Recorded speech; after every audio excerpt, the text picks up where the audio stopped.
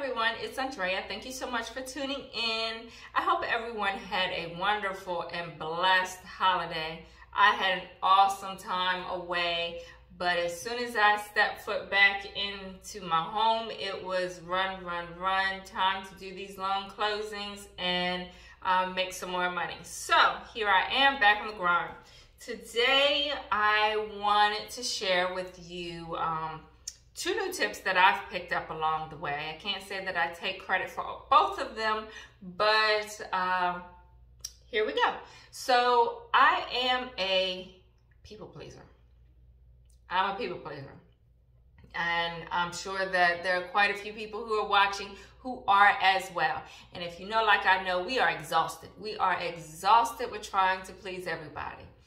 Trying to please everybody is impossible. It truly is, but we still try. So, and the training that I had, and this one that I'm speaking of is loan signing system. It was, we were taught that it was not a requirement to return all the documents back in the original order that we received them. And this came from several escrow officers, loan officers, title, that they said it was not a requirement. What was a requirement is that you keep all of the packs of documents together. So let me explain. I heard about a notary who would only present the signature pages of all of the documents. So she would come to your home, I don't know this notary. But she would come to your home and she has already pulled out all the signature pages, and all she's doing is presenting that page, sign and date here, and that's it. And so when she would return the pack, the entire stack, the top part would be all of the signature pages, and the bottom part would be all of the pages that go along with those signature pages. If you're watching this channel, we're not doing that. We are far better than that. No offense to that notary who's doing that, but we know the documents. We know how to explain the documents. If we don't, we know how to get the answers. We're calling the signing service. We're calling people to make sure that when we get to the borrower's home, we know what we're doing. So we're not just presenting the signature pages. And we're not sending the documents that out of order, that the top part are just the signature pages and the bottom part is everything else. No, we're not doing that. I can't imagine what, like the person who receives this through the signing service, through title, whomever, what they were thinking when they got the pack that out of order. So what this loan officer was saying was that, for example, when we have, let me pull this out, when we have the deed of trust, there are, about 18 pages. I had one that was in New York earlier today, and that was 20 pages. They want all 20 pages together. It doesn't necessarily have to be in the middle of the stack like we received it in. But they want those 20 pages together. They don't want to just see the signature pages here and then the rest of the pages here. That is a pain to put back together. So that's what that loan officer or escrow officer was saying, that it doesn't matter the order, but the pages that go together, that needs to be in the same order. So that I completely get. But there are a few companies that I work for that in their notary instructions state they want the documents in the order in which we receive them. All right, fine. And if you've watched me long enough, you know that there are several documents that I take out of order. And I put to the very beginning of the packet. And that's because it makes the whole closing go a whole lot smoother. For example, so the first 6 documents I take out are the closing disclosure, the settlement statement, the note, the right to cancel, the deed of trust, and the first payment letter. And I take these documents and put them to the very top because that is the most important documents that the borrowers want to see. They want to see their interest rate. They want to see how much money they're getting back. They want to see what their monthly payments are going to be. So I want to show them these documents first. Therefore, after that, everything is easy peasy. Oh, easy, smooth sailing. So I put those 6 documents at the very beginning. Now, there are a few documents that I put towards the end. For example, there's the Patriot Act form. I fill that out at the very end. What else do it? There's often a document in there that talks about wiring, how to wire the monies to the borrower, and it wants their bank account information, oftentimes a voided check. I deal with that document at the very end because oftentimes the borrower does not have that check in front of them. The voided check, oftentimes they don't have the bank information in front of them. So that means they have to leave the table and go find stuff. And so I don't want to be waiting on them. When they're looking for the bank information, I'm double checking the document. So I'm doing the Patriot Act form, or I'm like, all of my time is precious. It's precious. So I like to put those documents at the very end. There's another document that I often put at the end. That is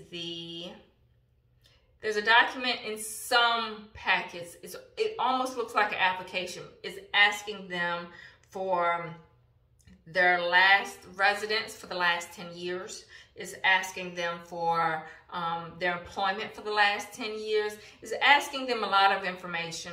And so I typically put that document at the very end. So while they're filling out those 2 pages, I'm still working. Excuse me. I'm still going through the packet to make sure I didn't miss anything. Like, I'm cleaning stuff up to make sure that things are good.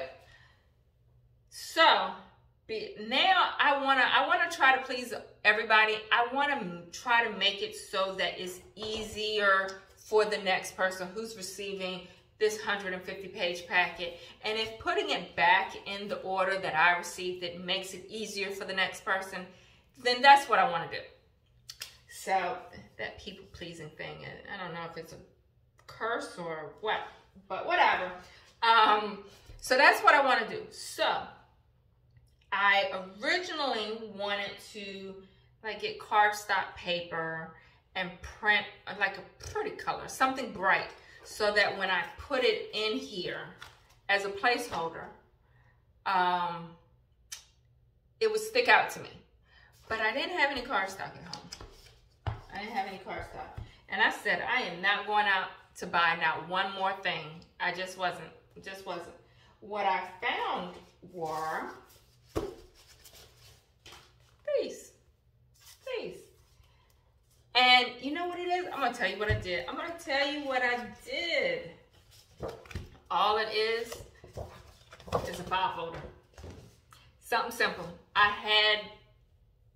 I don't remember why. Maybe I probably purchased this box of file folders when I thought I was going to be a well-organized parent.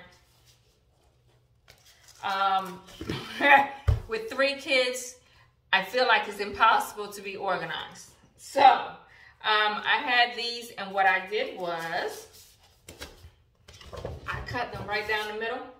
I had some labels. I put it here on the bright side so that it was easy to see. I picked some colors that made me happy. My favorite colors are green and blue. And I created dividers. That's what I did. Look, I don't want to buy not one more thing. Not one more thing. Even though it would have been a tax write-off. But still, you get my point. So, as I'm going through this 150-page packet and I'm pulling out those important documents and I'm putting them up at the front and I'm putting them at the back, I am taking my dividers here and I'm putting them in the spot that I took the document out of. So for example, if this is where my deed of trust is, then I will pull out the deed of trust. I will put the divider there, put the deed of trust at the top of the packet, and move on to the next document. Next document might be the right to cancel. Next document might be the closing disclosure. And I just keep right on going. And then I'll have a packet that looks like this.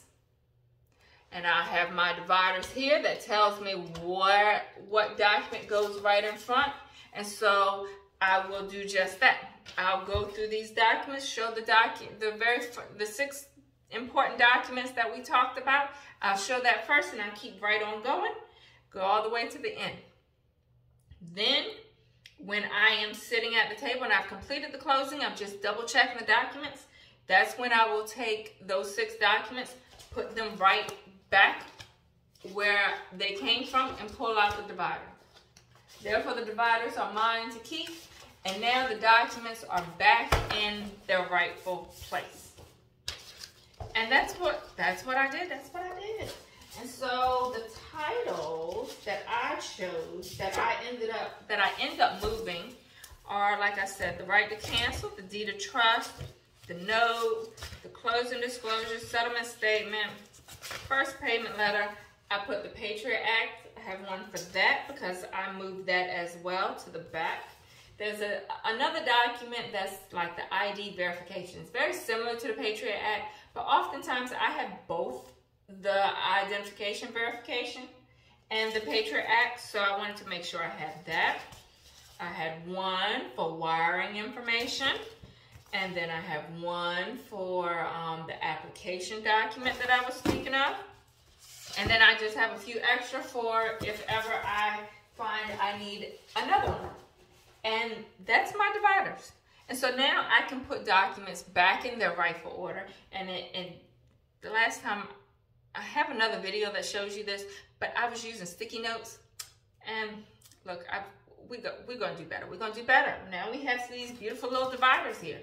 But like I said, you can use cardstock. You can keep using the sticky notes. Whatever makes you happy and keeps you organized. The other thing is, or rather the other tip is that sometimes we are dealing with several different closings. Let's say you have a 12 o'clock and you have a 2 o'clock and you have a 6 o'clock. I don't know. You're busy that day. And you're dealing with several different packets. It is very easy to mix those packets up. And Lord knows, we do not want to mix the packets up, but it happens. It happens. And so there have been times where notaries have sent packets to the wrong location. For example, your 12 o'clock signing, you can easily mix up the shipping labels and send it to your 2 o'clock closing or what have you. So it's easy to do that. We think that, oh, that doesn't make sense. How did that notary do it? There have been plenty of notaries that have done this mistake, and it is very easy to do. So one thing that I am going to start doing, and this one is the one that I did not create. I saw it in one of the groups, and I was like, that is a beautiful idea because it is very easy to mix these documents up. That once we print the documents on that shipping label, you're going to move that shipping label to the very first page if it's not already. Oftentimes it's the first page. You're going to move that shipping label to the very first page, and you're going to write on the back of it. No one cares about this shipping label as far as what's on the back of it, what you wrote, nothing. The only thing they care about is all of this information here. So you're going to write on the back of it the name of the borrower, the last name.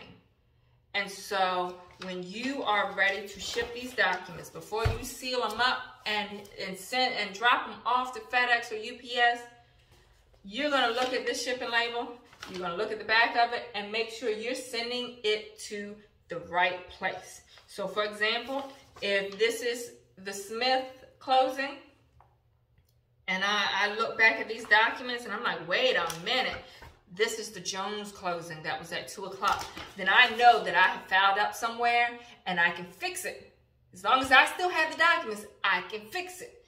But if I put the shipping label to the Jones and it's not supposed to go to the Jones closing signing service, whatever it is, then I done fouled up, and I know I'm going to feel horrible. I'm going to feel absolutely horrible if I make that mistake. Okay, so that's what I have for you today. Hopefully this helps. Please like and subscribe my videos. I will talk to you all later. Bye.